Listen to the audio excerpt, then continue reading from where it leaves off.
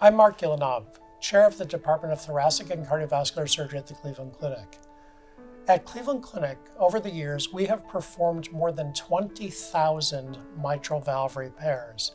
And in the next few minutes, what I'm going to do is to show you the 5 most common surgical techniques we use to repair mitral valves that are affected by prolapse.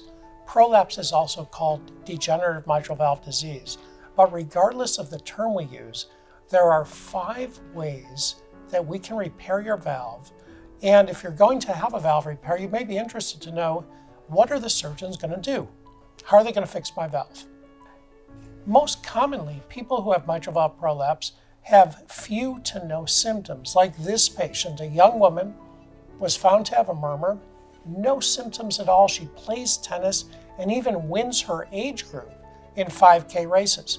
But she's told that she has a leaking mitral valve caused by prolapse and that she needs heart surgery.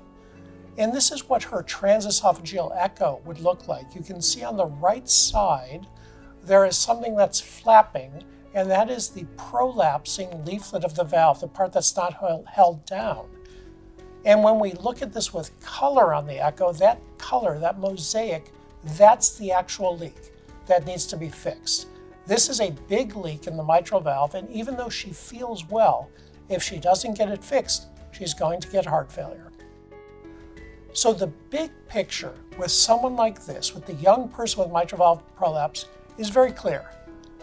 We should be able to repair nearly 100% of these valves, and we can here at Cleveland Clinic, and this is a very, very low risk operation. In fact, the risk here at the Cleveland Clinic is below 1 in 1,000. When it comes to the choice between valve repair at the left and valve replacement, which is a pig valve on the right, valve repair is better because, as this study from Cleveland Clinic shows, if you get a valve repair, you're on the blue survival curve. And if you get a replacement, you're on the red survival curve, meaning that if you get a valve repair, you live longer.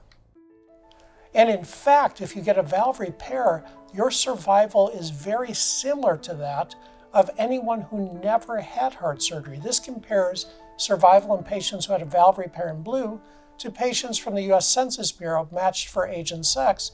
You can see they're about the same, meaning a successful valve repair restores life expectancy, which is amazing. So how do we do it? We've got 5 techniques: triangular resection, sliding repair, artificial chords, commissuroplasty, which means closing part of the valve, and annuloplasty. These are the 5 techniques that here at Cleveland Clinic we have reduced to practice to enable us to repair 99% of valves. And I'm going to show you some artist renditions and also some actual robotic surgical video. First, posterior leaflet prolapse. The most common operation for this means the valve usually has a floppy or weak part at about 6 o'clock on the clock face. The most common way to fix this little segment is to cut it out like a piece of pie. So here you see the mitral valve, and the dashed lines indicate the part that's broken. And that is a scalpel to the right, and we're going to cut along the dashed line to remove that piece, then sew it together. And then we put this band or ring around it, which is made of cloth, and this is like a washer. We call it an annuloplasty, and it brings the valve back to normal size. Now I'm going to show you what this looks like in real life. This is robotic footage, and this is a scissors being controlled by me here at Cleveland Clinic at a console, and I'm actually cutting out this triangular shaped piece of the valve. This is about the 6 o'clock position of the mitral valve. And here you see that triangular piece being removed.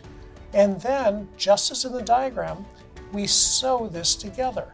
So this is a suture made out of polypropylene, which is a plastic. And we continue with another suture, running it down to close the defect that was created by removing that piece. And then we tie this, and we will put a ring around it. And that is a triangular resection. Now, if a lot of the valve has prolapse, meaning there are multiple areas that don't work, we can't cut it all out. We've got to find another way to fix it. And here at Cleveland Clinic, we make new cords out of Gore-Tex, which is very strong. It's like fishing line. Each part of the valve is a little bit like a parachute. And if you think of a parachute, the parachute canopy is like the valve leaflet.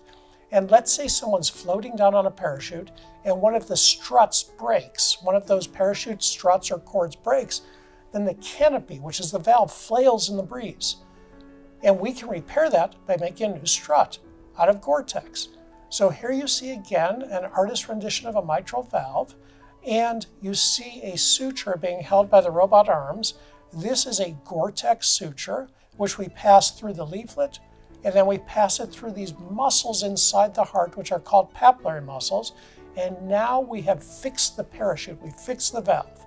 And I'll show you what that looks like in real life with the robot. Here's a big area of prolapse, and this is the actual Gore-Tex suture. And we pass it through the leaflet, and then this is a muscle inside the heart where the cords normally attach. That's a little white pledget made out of felt that buttresses the suture to keep it durable. We go back through that muscle, and now we've secured this cord to the muscle, and we're going to weave it through that piece of the valve tissue or leaflet. And the trick here is to adjust it to the right length. We want to get the length that was normal for your normal cord before it broke. And this takes certainly a bit of practice, but here you see it being adjusted, and we make sure, and then we tie it, and that's an artificial cord. And usually we'll make more than one, so this is just a second one going in. Now, if somebody has posterior leaflet prolapse, meaning the back of the valve is leaking, and they have too much leaflet tissue, there's a risk of a complication called SAM, which stands for systolic anterior motion. And basically what that means is the mitral valve gets in the way of the aortic valve, a different valve.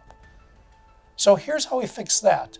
This is again a mitral valve, and the dashed line indicated by the Cleveland Clinic artist shows where we're going to cut. And we're going to remove that part in the middle. That's at about 6 o'clock. So we cut all that out, and then we sew this back to the heart. These sutures that you see placed are going to mount the annuloplasty, the ring around the valve or the washer. But after doing that, now we sew that leaflet back to the heart, and the way we sew it back to the heart, we make it smaller or shorter. And then we finish it with that ring or annuloplasty. So here's again actual robotic footage from the Cleveland Clinic where we do robotic surgery every day, and I'm cutting out a large piece of the valve that's broken. This is the part that's got the ruptured cords. And you can see very good visualization with the robot. And now this is the piece I'm going to sew back to the heart. So first I have to cut it away from the heart, and then I'm going to slide it over or advance it to fill that gap that I created by removing a piece. So here's where I'm going to attach it. This will enable me to fill that gap.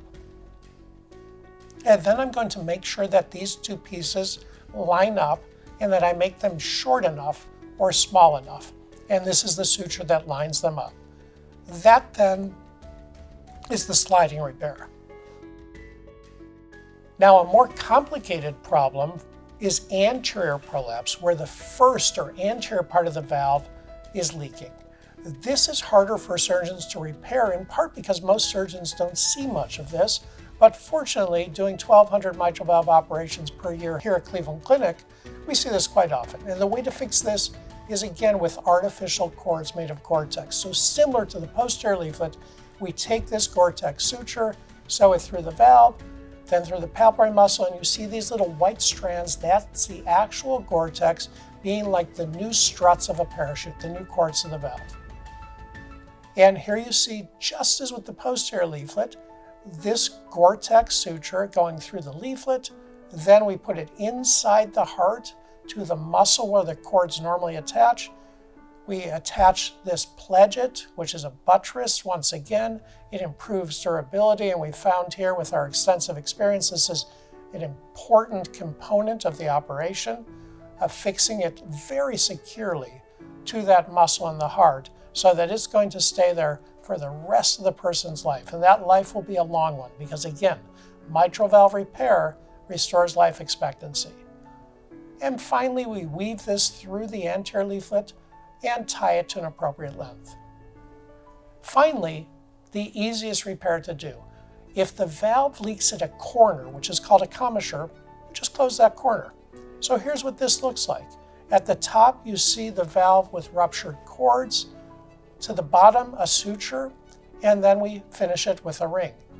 And with a robotic view, again, our preferred way to do the operation on the mitral valve, we are now closing part of the anterior leaflet at the top of the screen to the posterior leaflet at the bottom of the screen.